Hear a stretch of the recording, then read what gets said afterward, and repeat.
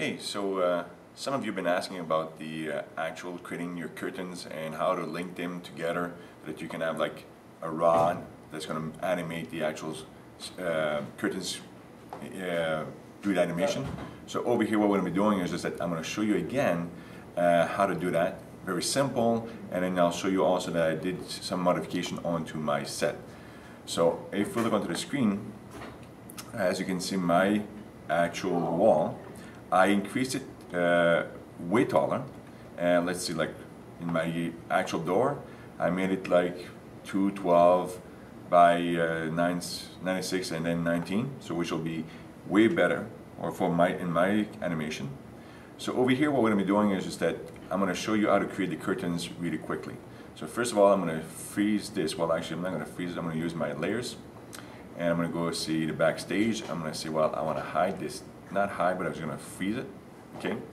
And after that I'm going to go in here and start to create my curtains. So I use a plane, and very simply I'm just going to go to the front view and just click onto the top and just drag it out to the side of the actual stage, all the way to the bottom, close to the bottom, okay? Doesn't need to be touching. And then when I'm set up with that, I'm going to right click just to get out of the creation mode. Then what I'm going to be doing is just that, okay, the width has to be 300 because I did increase my width to be 600. The length is 267. That's pretty good for me for now, okay? In here, what I'm going to be doing is just that you can see the details. And as I mentioned, like before, it says the width. I will make it to 20, so press enter. And then when you're done that, you can actually just right click on it and just convert that to editable poly. Or you can go, oops, my computer's into freeze. I will go over here and just say, well, use the modifier panel and go to edit poly. When I got the edit poly, when I say activate the subcategory, these are the subcategory guys. And then this is where I say to you, like if you get a yellow, don't leave until you take out the yellow. So you can press onto the little plus sign to see the vertex, to activate the vertex in here. You can also do it from this quick link over here, which is this one, okay? So if you want to activate them, press on it. If you want to deactivate, just press again. Or you can press on number 1 onto your keyboard and it will activate them. So over here I'm going to do is that I'm going to go in here and I'm just going to select every second row of actual vertices, and I'm going to make that really quick. Oops, I hate this way. Okay, so I'm going to go in here instead of this because the actual gizmo is not going to be in my way. So really quick, and I'm just making some rubber band selection that we call.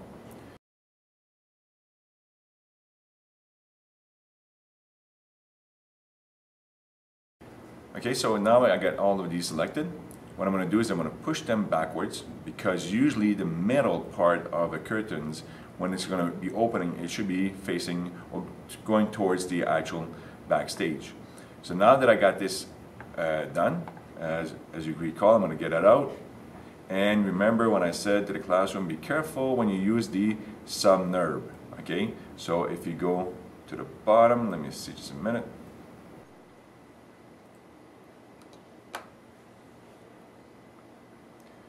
Okay, wow, this is the first time that ever happened to me. It's just that if you go and create a plane and then you do the edit poly, and then for a particular reason you do not get, and you'll see onto the screen right now, I'm going to show you, which is the first time, is actually you need to have the subdivision surface. If that doesn't show up, the way that I solved it is just simply just delete it and redo it, recreate it, and then we have the subnerb.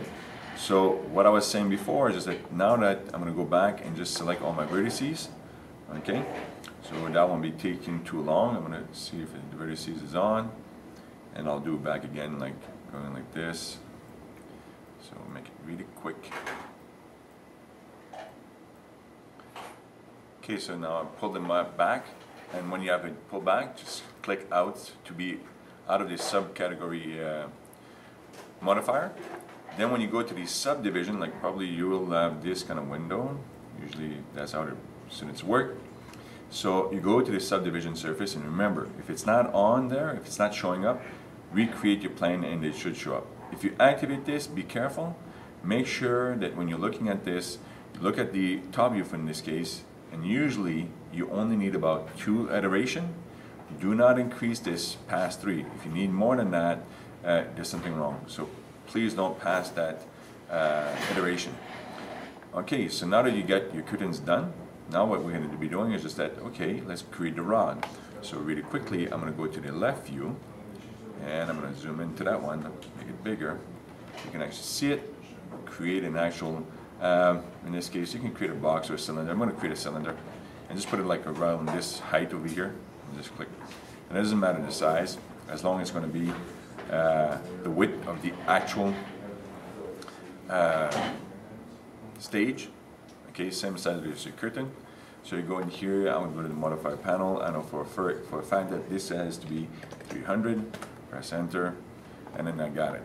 So now that I got my rod, and as I mentioned before, some of you were asking about creating the actual link to the other. Okay, so what you do is that will be the parent, we call, and this will be the child. So I'm going to select the curtains in this case, go up here, which is the select and link, click onto that.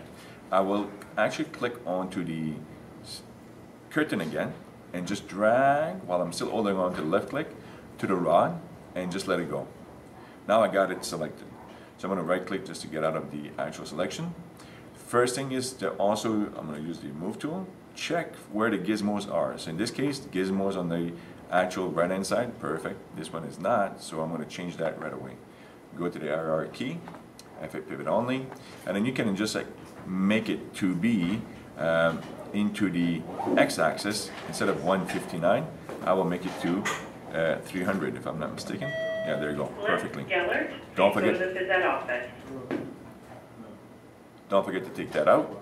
So unactivate it, and now you got it. So now let's do the test, and always use testing. Okay, so if I scroll, zoom that in perfectly, my curtain is closing and opening. So this is how you create your link, and this is how you create the curtains, the rod, and use the rod to do the animation.